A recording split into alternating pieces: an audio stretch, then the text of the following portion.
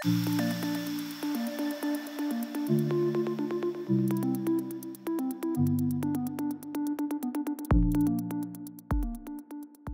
everyone. Oracle Cloud VMware solution has introduced options wherein we can add external storage as data store on the OCVS SDDC without having to add additional host. This can be achieved by using Oracle-backed file storage service or block storage service. For using Oracle-backed file storage service as data store, please refer to the link in the description section.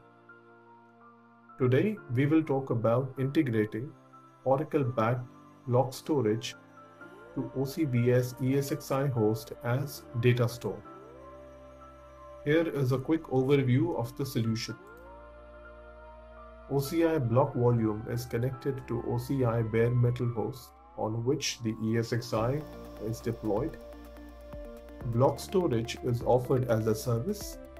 It is specific to availability domain.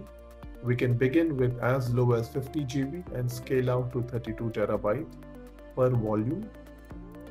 We can have a maximum of 32 volumes connected to an ESXi. All the 32 volumes combined together can have a maximum capacity of 1 petabyte. The size of the volumes can be extended on the fly, and they can be also replicated to another region. Here are the high-level steps that we need to perform.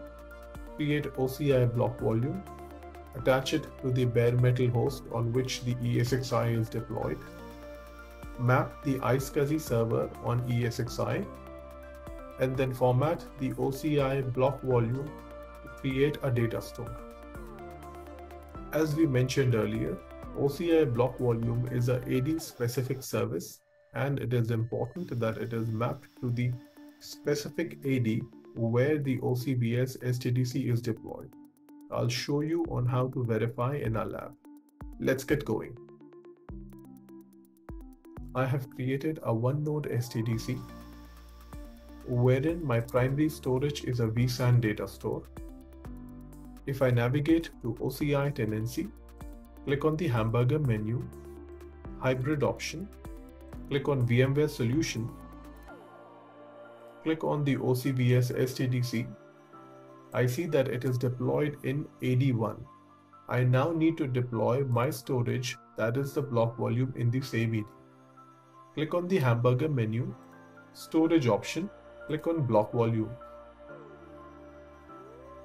Click on create block volume, specify a name.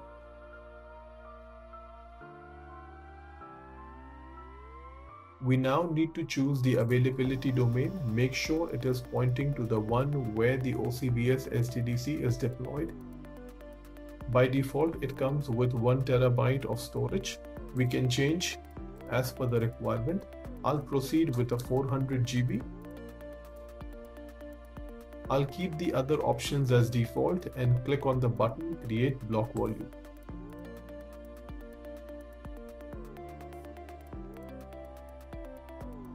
Block volume will take a couple of minutes to be in the available state. We now need to attach the block volume to OCI bare metal. We need to scroll and choose the option Attached Instances. Click on Attach to Instance. Choose the access type as read-write shareable. Put a check against the warning message. And now choose the ESXi or the bare metal host. And click on the button Attach. We are now attaching the block volume to the bare metal host on which the ESXi is deployed. We need to wait for a couple of minutes and the state will get changed from attaching to connected. I now need to map iSCSI server to ESXi. Click on the 3 dots, choose the option iSCSI commands and copy the IP address as shown on the portal. Navigate to the OCVS SDDC, choose the ESXi, under Configure, Choose Storage Adapters. Select the iSCSI software adapter. Click on Dynamic Discovery and hit the Add button. Enter the IP address that we copied from the Oracle portal and hit the OK button. We need to rescan for the storage. Once the rescanning is done, if we navigate to Storage Devices, we now see our Oracle backed volume, which is of 400 GB that we created few minutes ago, and it is in the not consumed state. We now need to create an ESXi data store. Right click on the ESXi, choose Storage, New Data Store, choose VMFS as data store type and hit Next. Highlight the volume, enter the name,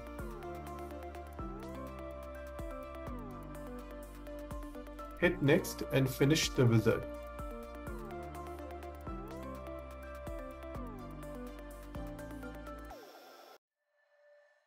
For all the other ESXis, we just need to rescan the storage and the volume will automatically be seen over there. This brings us to the end of the demo. Thank you.